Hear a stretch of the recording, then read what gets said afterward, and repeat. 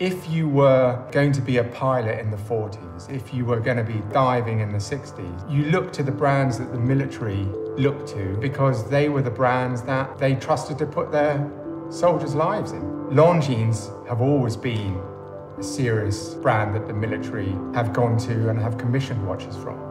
It's just an iconic design, isn't it? The super compressor. Such a classic look, you almost couldn't date it. One of the most iconic from the period. There was nothing quite like this on the market. A watch that encapsulates a particular moment in time and tells a particular story of the evolution of watches.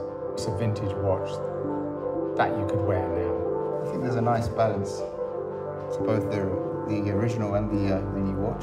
It's a very nice re-edition. The outer bezel and the inner markers just create this sort of like exploding face.